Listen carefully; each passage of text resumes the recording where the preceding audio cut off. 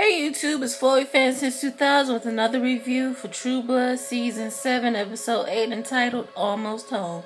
This episode was okay. Had some unnecessary scenes, but overall it was a pretty good episode. So let's get into it.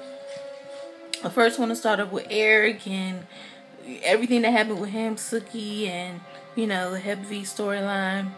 Eric comes and grabs Sarah Newland, and I was getting ready to kill her until Pam threatens to kill herself. She's like, Eric, if you die, I die.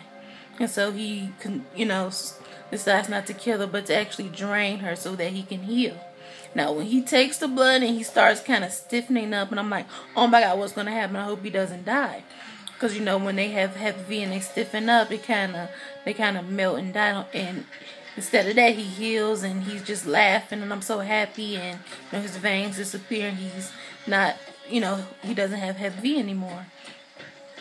Him and the Asian guy, they go back to Fantasia, and the Asian guy tells him how hard it is to synthesize Sarah's blood, and Pam doesn't understand. She's like, I really don't understand. You guys synthesized her blood before, or you made True Blood before. Why aren't we rolling in cash? What are you saying? He's saying her blood is already synthesized.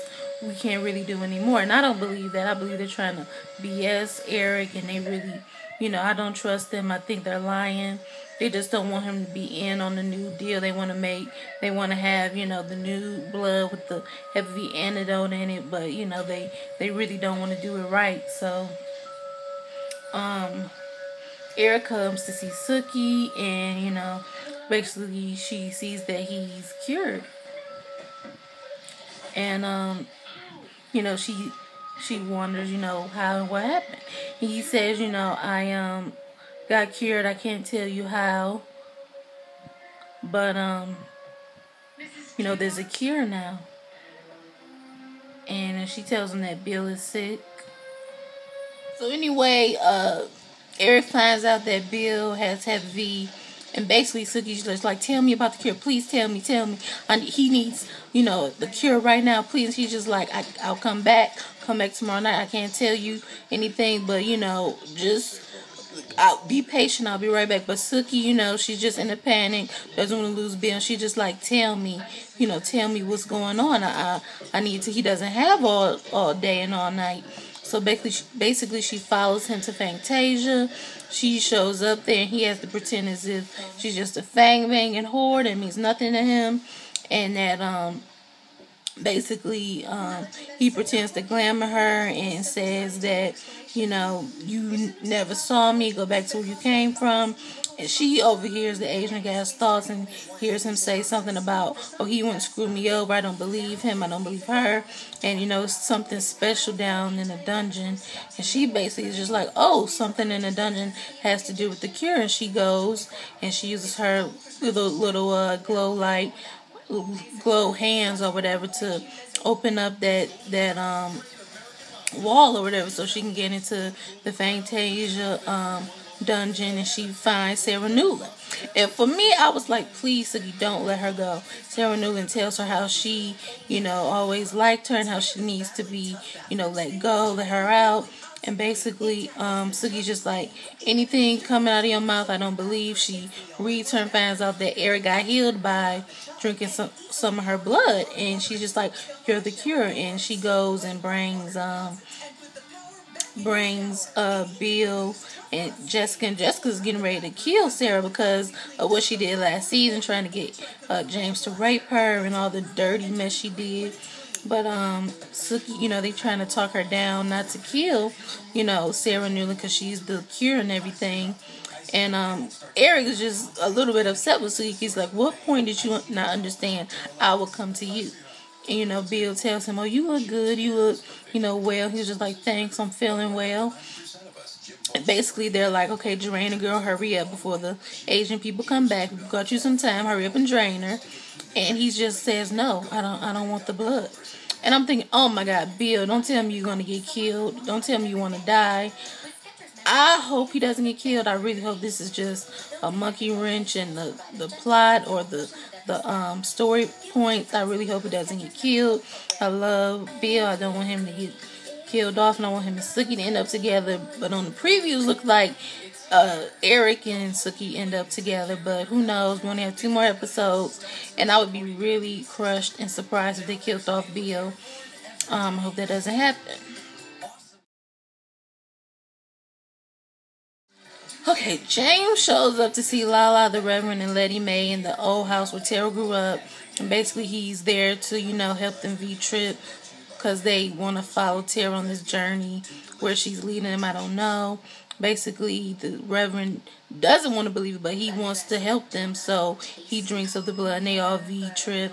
They find out that Tara is showing them the day where she had a birthday party and her father showed up, basically ruined the party, got into it with her mother, and got mad because he didn't know anything about the party. Got mad because she bought Tara a cake and didn't know where she got the money from.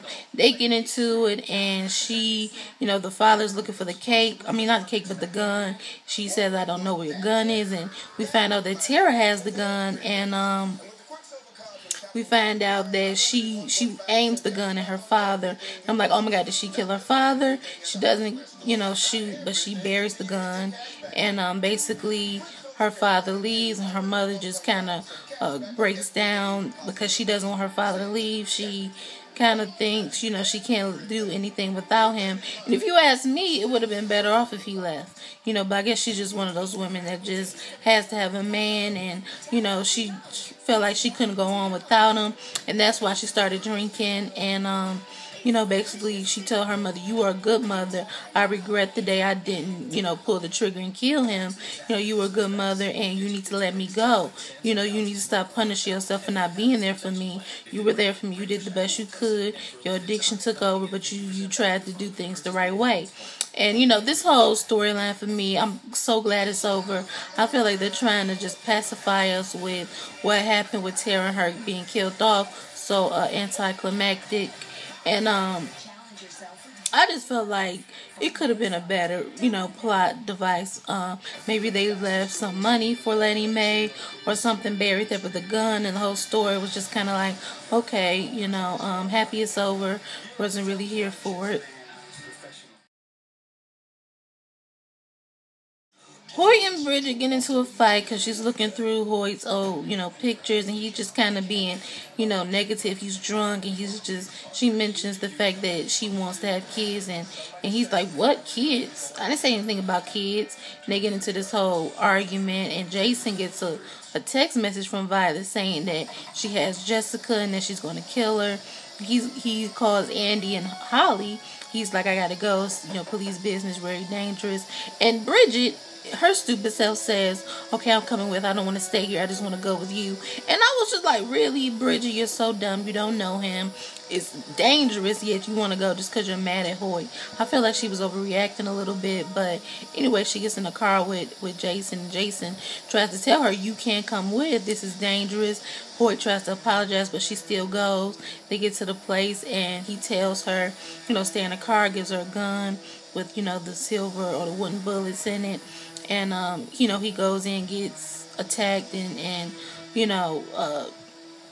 Violet finds him, ties him up, and basically she has all these torture things that she wants to do. She wants to stick a hot penis in Jessica because she was a virgin when she got turned, and how she wants them to feel the pain she felt when he slept with Jessica.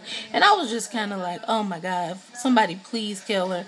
And, she was just like, all I ever wanted was for you to be faithful to me. All I ever wanted was you, and you just broke me, and I can't believe this. And right when she says that, who comes and kills her? Hoyt. I was so happy. He kills her, and she melts and all that. He unties everybody, and Jessica is just really surprised and happy to see him. Basically, Andy and Holly come, and they're happy to see that everybody's alive. So am I. Didn't want Jessica to die. So happy Violet is dead. Jessica reintroduces herself to Hoyt. He's just like, okay, hi, my name is Hoyt. And, Bridget kind of asks Jason, what went on between Jessica and Hoyt, or what went on between him and Jessica, and, is that his girlfriend? And he basically says, I don't know what to call her, at this point. And I was just like, I hope Jason and Bridget don't end up sleeping together. It kind of seemed like they're getting awfully close, but I don't think that's going to happen. At least I'm hoping not. Jason and Hoyt have this convo in Merlotte's. I mean, not Merlotte's, but the Belfours. And basically, he tells him that he wasn't up all night thinking about his mama and thinking about Bridget, but he just couldn't stop thinking about the red girl, Jessica. And he was just like, really, man? He said, that's why when I don't want to think, I just don't. I don't think. And he laughs it off, and I'm just like, well, we already know that, Jason. You don't think. And basically, that's what happens with that.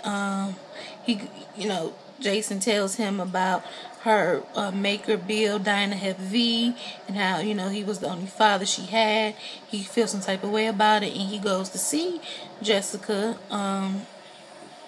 And I felt like him being glamored is what helped him kind of have a normal life, because if he had came back knowing that Jessica and Jason did that to him, he would have been so more angry and more resentful. He wouldn't have even wanted to speak to Jason. He probably would have killed Jason or Jessica. So the fact that they glamored him kind of helped him have a relationship with them, or somewhat, have a sit down and talk moment with them, because he wouldn't have did that if he knew what happened. And, kind of shows that no matter what he's glamored or not, he still has a thing for Jessica. Jessica still has a thing for him. And he goes to see Jessica, gives her some blood to give to Bill, and basically, they have this moment where she asks him, do you miss your mother? He starts crying and says, yes and no, yes and no. He's just like, it doesn't matter how old you are. Whenever you lose a parent, it always makes you want to go back and kind of relive your childhood. And I'm sorry. And, she basically was like, yeah, I know what you mean. He was like, it's kind of a blessing that I didn't know my mom was going to die, because, it came all of a sudden and I didn't have to watch her die like you do with Bill. And she was just like, yeah, I understand where you're coming from. And they kind of bond over that moment. That moment was, that scene was a little unnecessary to me. I guess they did it for Hoyt and Jessica fans, which I kind of am, or used to be a fan, but ever since the whole Jason sleeping with Jessica, I'm a little over it, and I don't understand why they gave us that scene. I don't want them to get back together. Nothing in this world will want me for Jessica and Hoyt to get back together. I'm not here for it, but they have that little moment, and she asks, when are you leaving? He says, day after tomorrow, I got to get back to work. She was like, you're right, in Alaska, and basically he says, I got to get back to Bridget, and he leaves.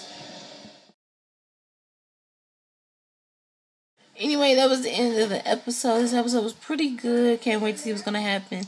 And then the last two episodes, I've been true to the very end with True Blood, even though I disagree with a lot of things they've done.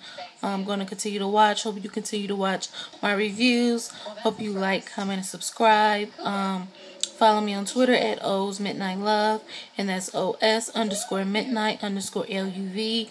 Also follow me on Instagram at DrinkMeUp21. The links will be in the more info box, and I'll see you in my next video.